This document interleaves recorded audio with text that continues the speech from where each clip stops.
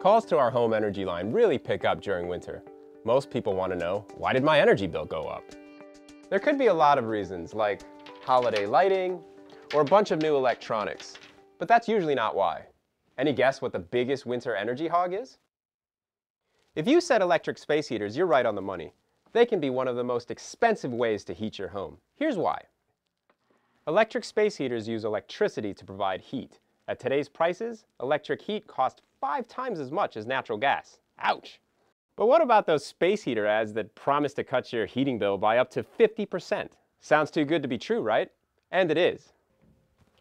The only way you're going to save with a space heater is to warm just a small area of your home, while letting the rest of it get colder. Now, you do this all winter long, and you might come out ahead. But for most of us, that's just not practical. My advice? Don't choose a space heater for savings. And if you really want to use one, pay extra attention to safety. All electric space heaters are a risk. They get pretty hot. And if you're not careful, you could burn yourself, or worse, start a fire. So here's how to make sure your space heater is a safe heater. First, turn it off and unplug it when you leave a room or go to sleep. Only buy space heaters that automatically shut off when they tip over.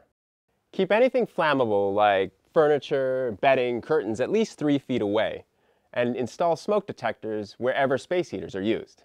Finally, only buy UL-approved heaters. If you're shopping for space heaters, a couple things to keep in mind.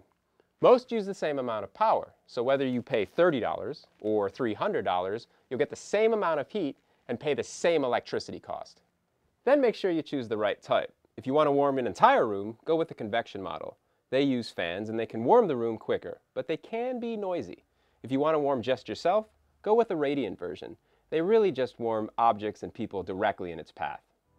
In the end, if you do choose to use a space heater, remember, you'll probably end up paying more, not less, for heat.